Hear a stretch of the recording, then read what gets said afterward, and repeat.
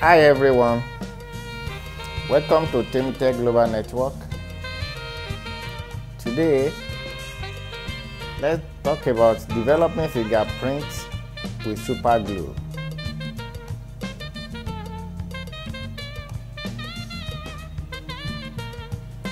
Superglue Fume.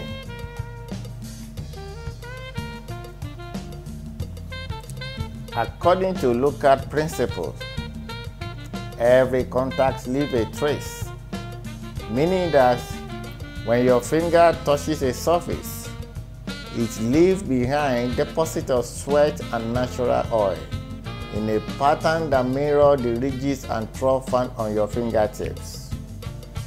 The odds of two individuals having identical fingerprints are 64 billion to 1. Making them an ideal tool for identification in criminal investigation. Introduction. Cyanoacrylate, also called superglue fume, is a chemical method for the detection of latent finger marks on non-porous surfaces such as glass, plastic, rubber, finished and unfinished goods.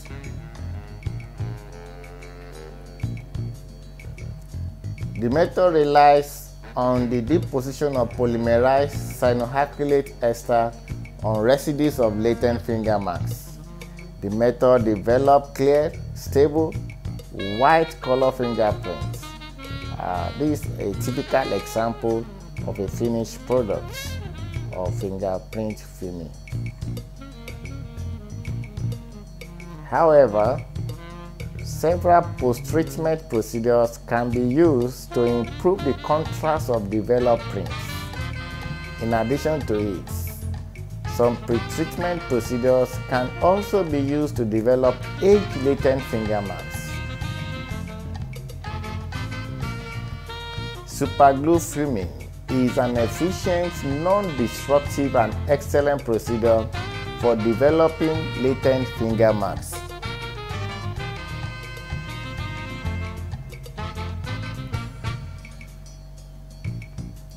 Fingerprints are one of the most valuable evidence due to their uniqueness.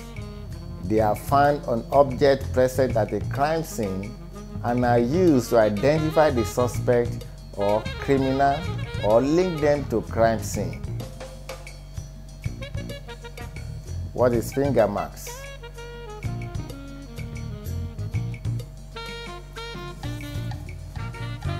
Finger marks are formed by sweat released from pores present on friction-rigid skin of hands. Finger ridges contain large numbers of sweat pores. When the finger touches any surface, the sweat from these pores gets deposited in form of contours, which are the mirror image of the rigid patterns. Since sweat is colorless in nature, its deposition on surface also produces colorless impressions, and these impressions are called latent fingerprints. There are three types of glands responsible for natural secretion from fingertips, namely eccrine, apocrine, sebaceous gland. Eccrine glands are widely distributed throughout the body and are particularly numerous on the palms of hands and the sole of feet. These glands produce sweat that is more than 98% water. These glands secrete chemicals as a result of general metabolism and catabolism. Latent fingerprint residues consist of secretion of the eccrine, sebaceous gland, and apocrine glands. Sweat contains water greater than 98%, minerals 0.5%, and organic compound 0.5%. Eccrine sweat consists of proteins, urea, amino acid, uric acid, lactic acid, sugar, creatine, choline, while Siliceous sweat consists of glyceride, fatty acid, wax ester, squalene, and sterol ester. Different kinds of optical, physical, and chemical methods are routinely used to visualize latent fingerprints. This method can be used alone or in combination with others to enhance the visibility of developed prints. Selection of method depends on nature. That is, it could be porous, semi-porous, non-porous. Also depend on color and condition because it could be wet or dry surfaces.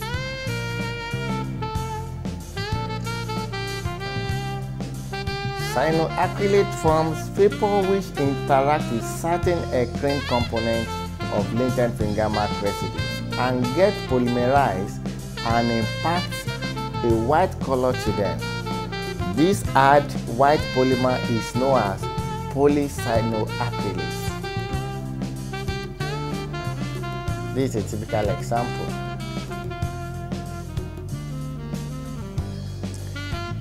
Don't forget, failure not to superglue fuming non-porous evidence found at crime scene before mailing it to lab may cause permanent wiping of the evidence, meaning that you have simply helped the bad guys to continue their good work. Do not expect latent finger or palm print on a pistol, knife, can, bottle, phone, mug, or credit card to survive mailing to the lab if you do not either do one of the following. Number 1, superglue film the evidence before mailing, or package the item in such a way that nothing can touch or rub against the smooth surfaces you want to process for latent prints. Component of superglue filming equipment. Necessary materials needed. Number 1 is superglue, especially the one that has the inscription of cyanoacrylates. Number 2 is aluminum foil / rubber container. That is a small pieces of container that you can put your liquid superglue. Number 3, you need a low-level heat source. E.g., it could be candle warmer or a small electric baby food warmer. This is also a typical example. Fuming chamber. Lighting and a fan source is also an example.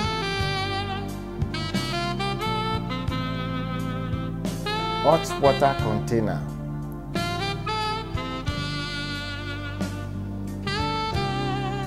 Where to get your materials? Most of the materials can be sourced locally. Superglue and aluminum foil you can buy from nearest supermarkets to you. Chamber, you can get a transparent plastic container large enough to hold the largest piece of evidence you need to process. Superglue filming procedure. These are the steps you will take in carry out the superglue filming activities. Number 1 is put liquid superglue on the aluminum foil / rubber container, just a small quantity. Number 2, place a cup of hot water inside the chamber to add humidity to the air. Number 3, stand up your evidence or hang it inside the chamber in a manner allowing maximum exposure to film. Number 4, close up your chamber and turn on 1, the fan for smooth distribution of the film inside the chamber. 2, the light source to increase visibility during filming process, and lastly the heat source for 10 minutes. After this, shut off the heat, open the chamber and check your test print. If the test print look okay, the evidence is properly processed and ready to mail to the lab. If the test print didn't turn at least a little white, add some more superglue, explode the chamber and fume for 10 more minutes. Caution.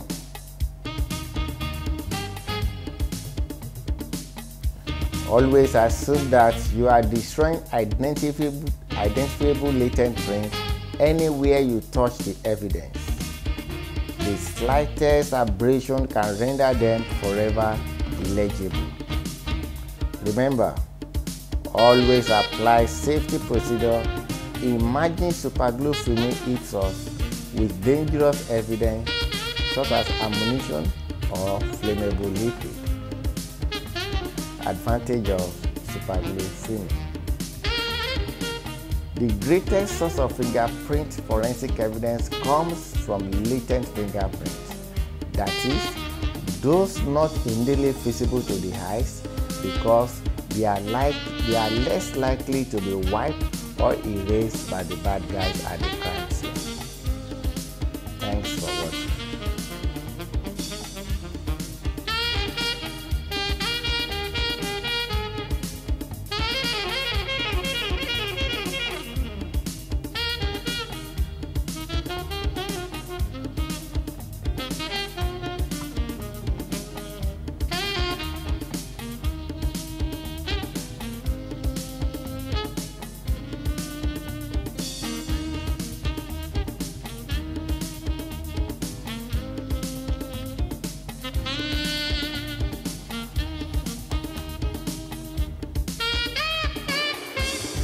Hello, welcome to the practical section.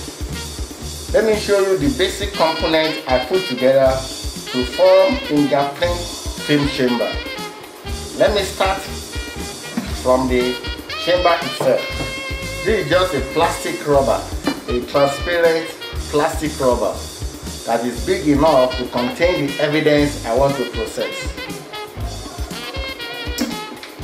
You can see I run a power cable inside it. That cable will supply energy to the heat source. This cable will supply energy to the heat source. See? These are just personal construction.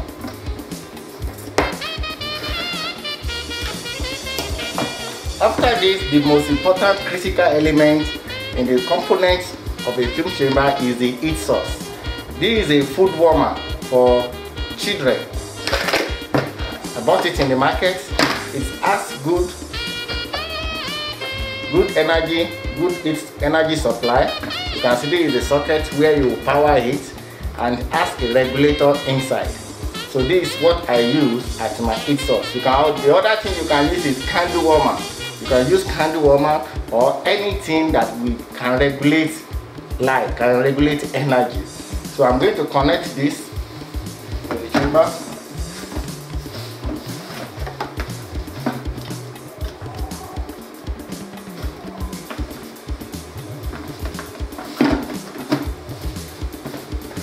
I don't need the cover. The cover can step aside.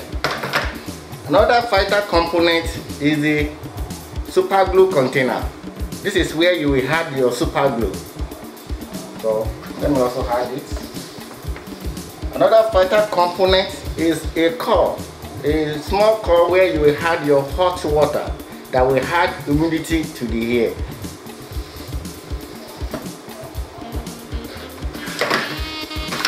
This is the cover of the film chamber.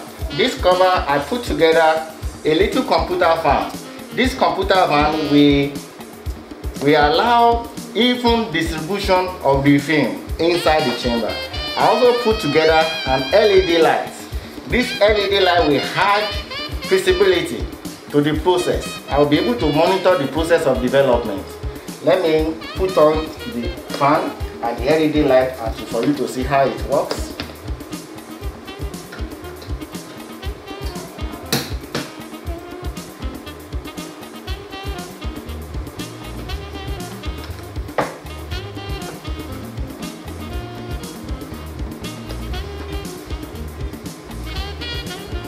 You can see the fan has started working. That's the fan working. Now the LED light. See? So can cover it.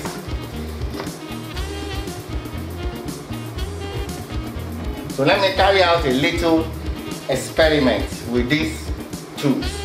First of all, I will open it.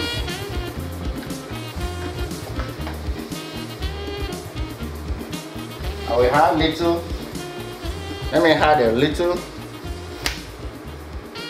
super glue here.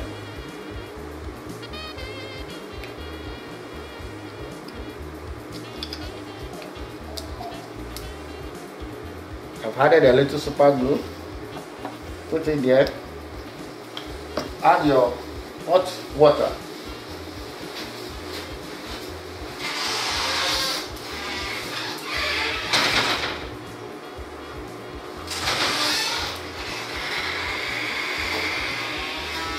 I've added a little hot water to add humidity to the air. I'll put it there too. I will hide the evidence I want to process. This is a mobile phone, an evidence recovered from the crime scene. I want to lift the fingerprint on it.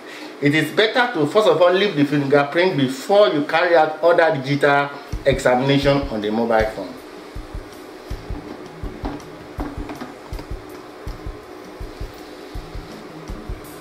Other item recovered is a mug. I'm also going to hide it. Position them strategically where the game can go there. Then I will cover the chamber. Lastly, I will turn on my heat source. This is the power supply to my heat source. I will turn it on. Then I will leave it for 10 minutes. After 10 minutes, I'll come back to check the process. Let's watch together.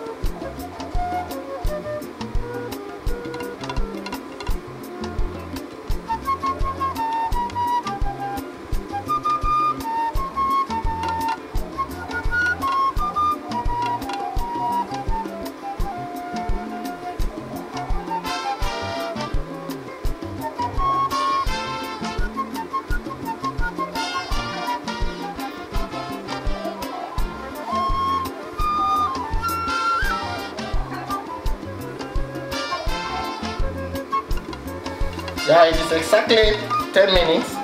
Let's check the process.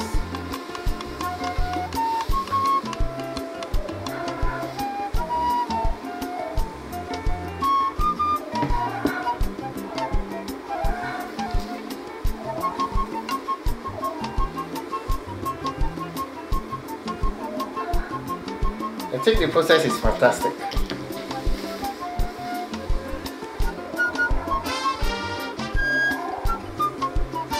Yeah, the process is okay. It's good.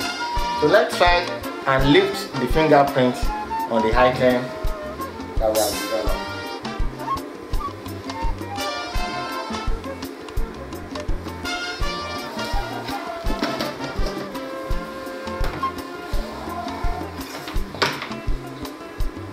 So you can turn on your heat source, turn on your lights.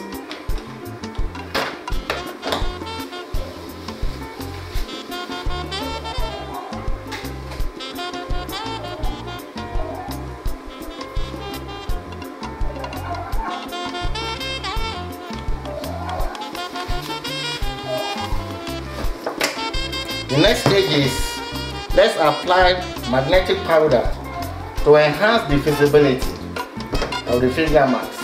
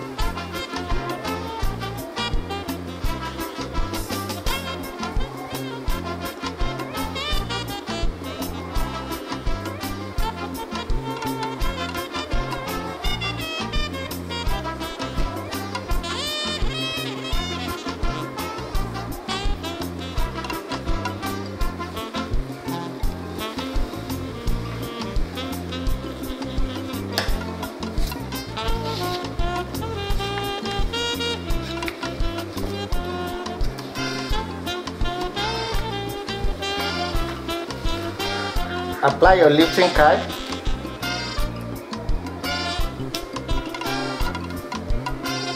Do it gradually. Make sure there is no air in between.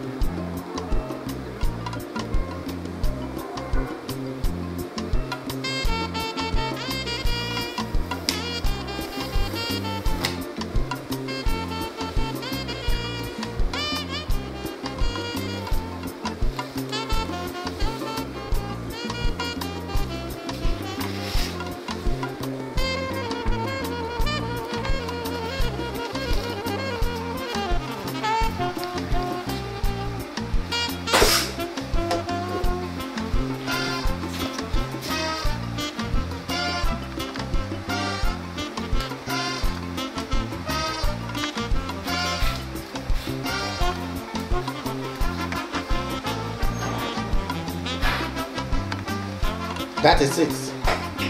That's the finger mount. That's the fingerprint. You can see it.